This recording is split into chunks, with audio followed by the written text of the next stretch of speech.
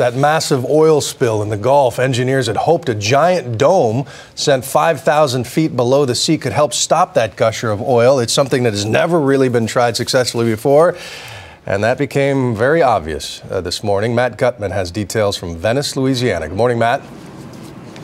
Morning, Bill.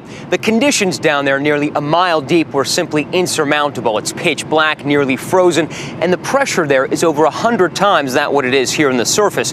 Now, I spoke to BP officials last night, and they said they have a couple of options, and one of them is to bring in yet a bigger box, hoping maybe that will work. BP's best chance to contain 85% of this massive leak was in this 78-ton steel dome, but it didn't work. As remote robots settled it over the leaking pipeline, engineers noticed something was wrong. These gas hydrates are actually like crystals, like ice crystals, but of course they're lighter than water. The crystals caused the four-story structure to float off the seabed repeatedly, and worse, they clogged the valve that was to bring the oil to the surface. So what we had to do was pick the dome back up, set it over to the side while we evaluate what options we have to actually try to prevent the hydrate formation. BP officials tell ABC News a plan is being devised, but this dome may never work. This is an all-hands-on-deck evolution. We continue to oversee BP's activities to ensure every possible resource and action is being directed to this incident.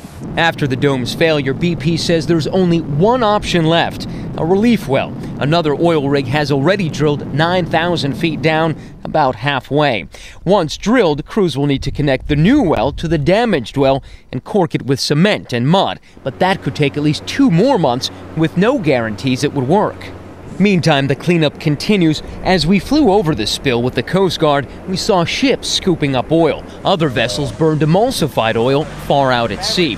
And nearly 1 million feet of boom have been deployed to protect the marshlands and beaches like Dauphin Island, Alabama.